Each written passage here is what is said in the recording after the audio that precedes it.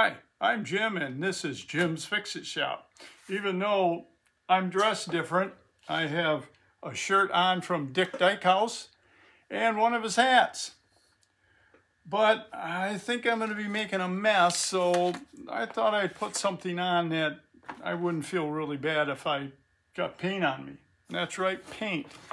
We're going to go and check out one of these Hychika Air paint sprayer.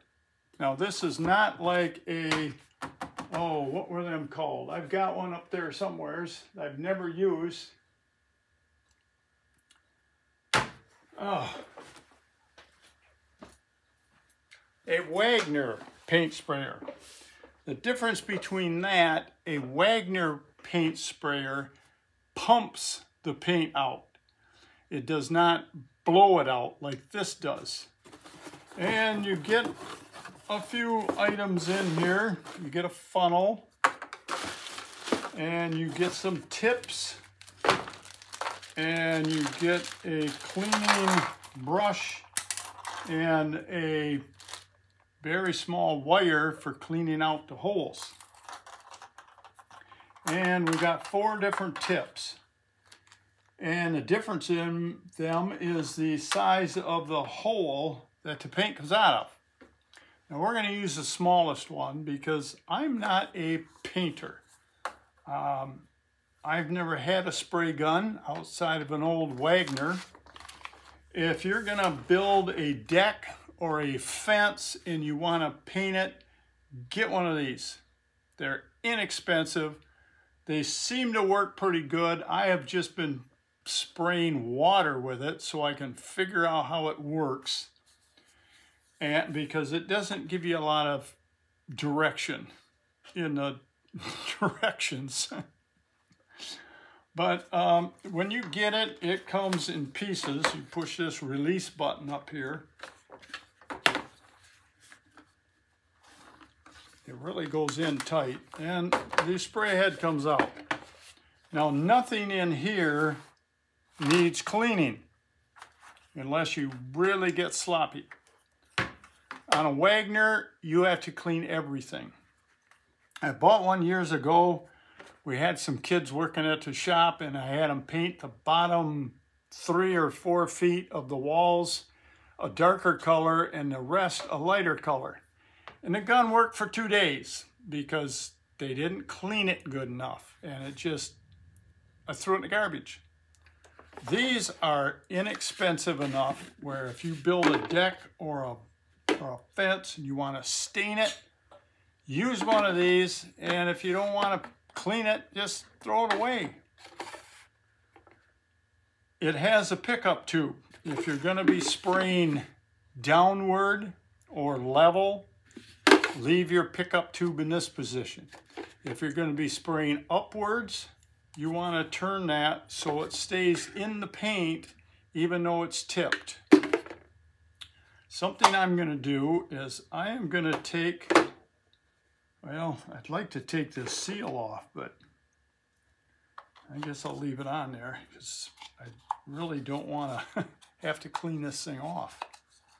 I hate to get it all full of paint, but I can't really show how it works if I don't. I had to go down to Menards and buy me a can of paint to see how this thing works. I don't know either. I've never used it outside. Like I said, I got done spraying water with it. Now, he asked me what color I wanted. And I said, oh, heck, give me a can of red. So he mixes me up a can of red. What's that look like to you? I don't know about you, but I'm colorblind and I know that's not red.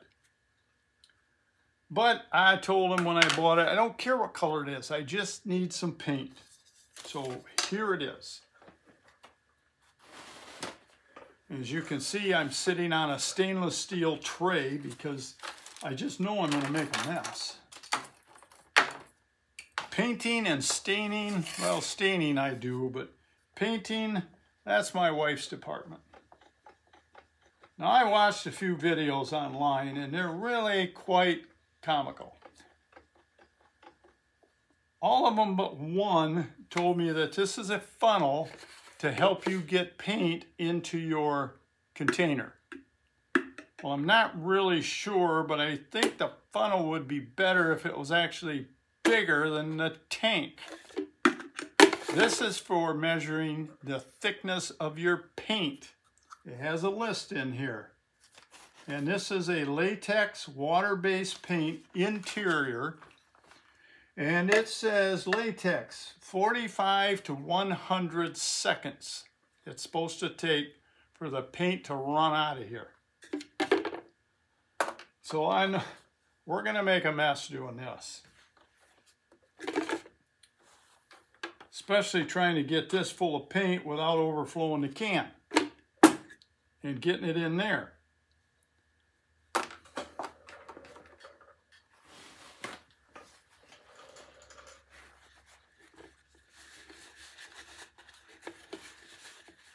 And try to watch my stopwatch at the same time.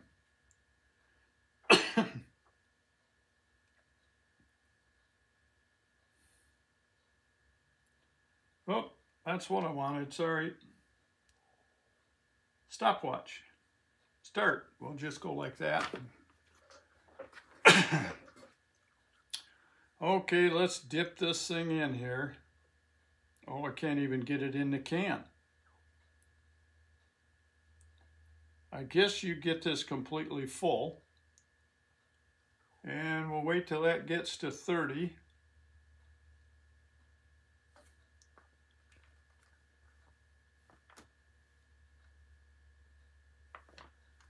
Well, reset. There we go.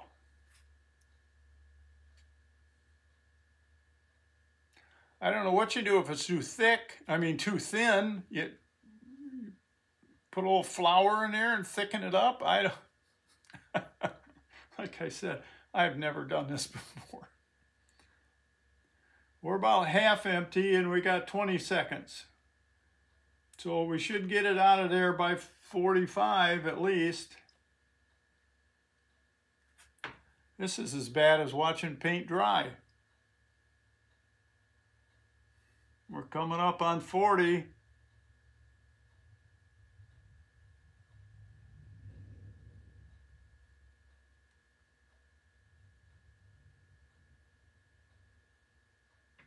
$50. Oh, it's going to be out before 100.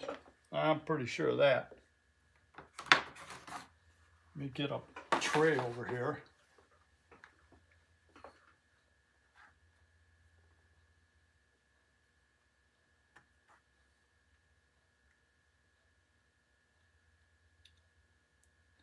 Now I got a barrel set up out back, old 55-gallon barrel. We're gonna go paint that. Oh, we're gonna, this is gonna really be bad. I love that red color. What do you think? Let me know what you think about that red.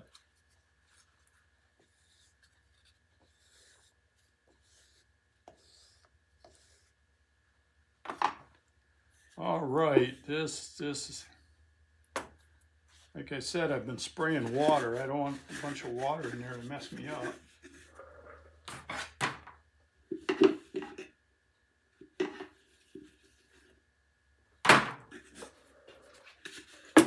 Okay, here we go.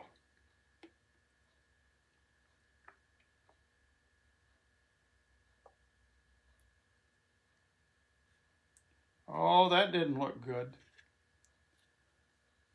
It's got some lumps in there. I do not have a paper filter. So this could really be interesting. Now, the sprayer comes with a pretty long wire. I measured it, it's 80 inches long. And for you metric guys, that's 80 inches long.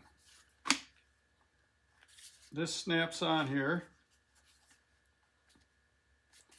Okay, some instructions.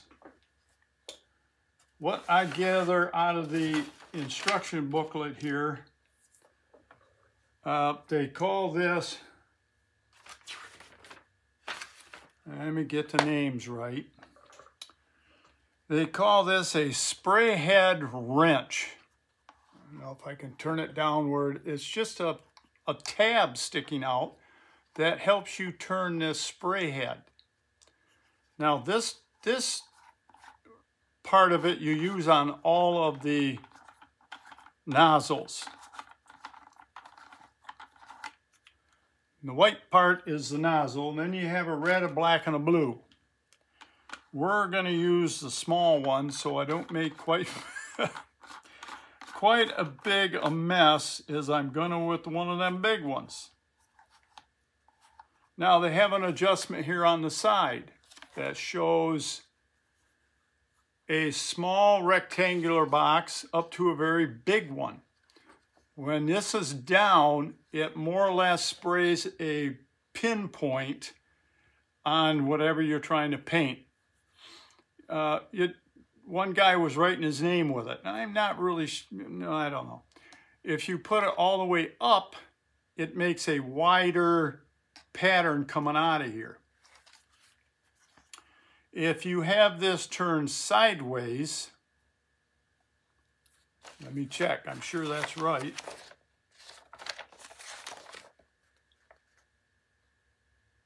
Yes, if you have this turned sideways, your spray pattern is going to be up and down. If you put this down, it's going to be side to side. It's maybe if you're painting up and down, I don't know. If you're painting spindles on a deck, you're going to want to be painting up and down with this thing. Right now, we're going to turn this sideways and we're going to paint from side to side. The knob here on the side controls how far it will let you pull this trigger back. And that controls how much paint is going to come out. We got that screwed all the way on a low. So let's go for broke here. I'm going to try not to tip this much and I'll have less cleaning to do. So let's set this down. We'll bring the camera out back. I've got a barrel set up out behind the building to spray paint along with a semi-large piece of cardboard. So hang on, we'll give it a shot. Okay, let's see what happens. I'm going to keep the camera back a ways because I don't want to paint my camera. Now this is a little noisy, so you're not going to be able to hear me talk.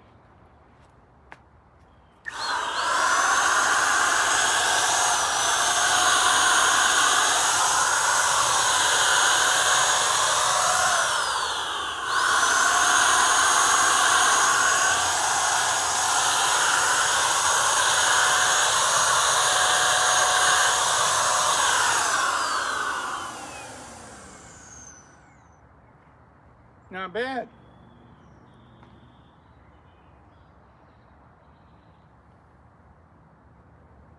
No runs, can't complain about that. Let me paint this piece of cardboard and we'll see what that looks like.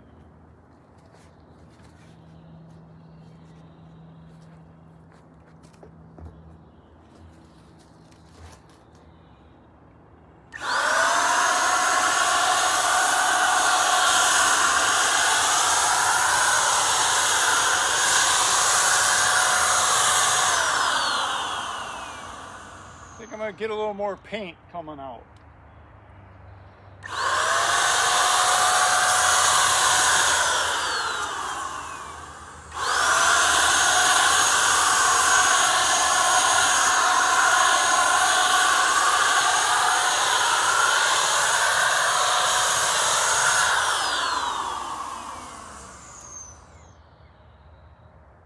Not a bad finish.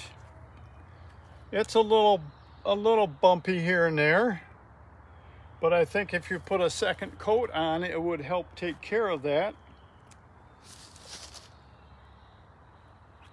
Kind of messed this up, but I'll put another coat on here and see if I can get it to run all over. I'll get a little more paint coming out.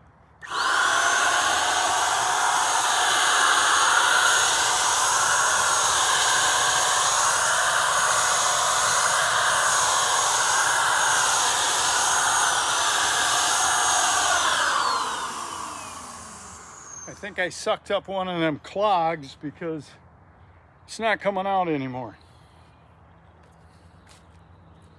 I'm going to set this down. Now I did notice most all of Hychika's products are made so they'll stand up on their own. I looked online at a few of these paint sprayers and you can tell on how they're made. They're not going to stand up like this. You're going to either have to lay it down. Mosquito! Oh, they're terrible here. I haven't sprayed yet. But let's take a closer look at this barrel.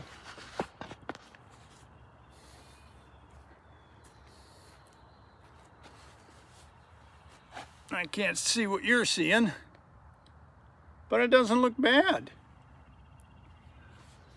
Like I said, if you're going to do a deck or a fence, you're not going to be quite as critical on the finish as you would if you're going to spray it inside your house on your walls. For $39.95 or $39.99, I can't remember which, right now on Amazon, that's not a bad deal. Now on longevity, how long this thing is going to hold up, I don't know. I can't tell you on any of the products that I do reviews on, because shortly after review, I give it away. Oh, again, how do you like that red paint?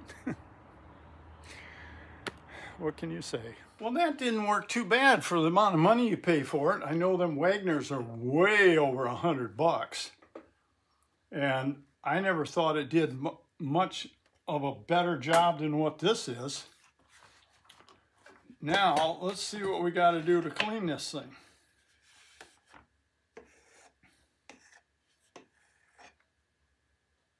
You know what? I'm going to put this back on here. I don't want to get paint on this seal unless I've already done it. We're going to see how long it takes to clean this thing out. Okay, we're back, and just under 15 minutes to clean it up, which isn't too bad considering how much time you're going to save on a big project. I don't know how many people are going to paint a 55-gallon barrel, but hey, even at that rate, how long is it going to take you to clean up a brush, a roller, and a rolling pan? Now, what's this stuff look like, you say? Got all the paint out of here. I got a little stain on the side. It seems to be rubbing off. That might be just dirt from having it outside. All the paint is out of the head,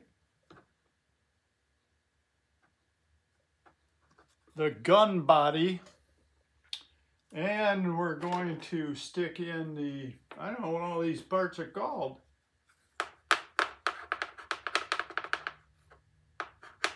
What's for? Spray jet width adjustment. Oh yes, that's if you have it all the way down. If you have it all the way down here, you're going to be painting your name. If you turn it all the way up, you get a nice pattern coming out of this thing. It does work pretty good. We're going to put the white, and it's clean, the white nozzle back in here. It's got a tab sticking down on it. Now you can see it sticking up there. That goes in this slot on the side.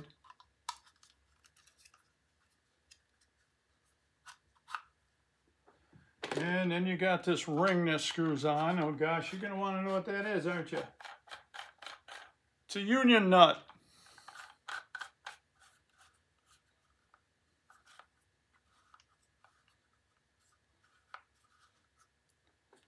And then we get the suction tube. We'll put the seal back on it. Goes this way. Sorry. I did get a little bit of paint on there, but hey, what do you expect? You can buy new seals. And you just kind of poke it down in there. Now I did notice, I don't know if you'll be able to see it, they have some X's cut through this seal. It's not really a hole, it's just an X cut, and you can poke your finger through it. One problem we had with that Wagner paint sprayer was when the kid was spraying the paint, the jug was collapsing because it couldn't get any air into it. Like they have them slots cut in that seal. I would imagine that's to let air in so it can suck the paint out. The only thing I could see to do with that one we had at work is right back here on the back side, because most of the time we were spraying down. I drilled a 1/32 hole through this cover, and that solved the problem. Didn't have any more issues. Got all the paint off of this, and it's ready to go back in the box. What my opinion is of it, it seems to work pretty nice. I don't have any complaints. I have to pack this all back up. I got to wrap the cord up, and somewhere around here I got a tie for it. Oops.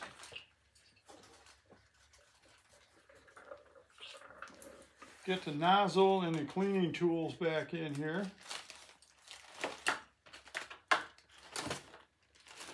Little needle for cleaning out.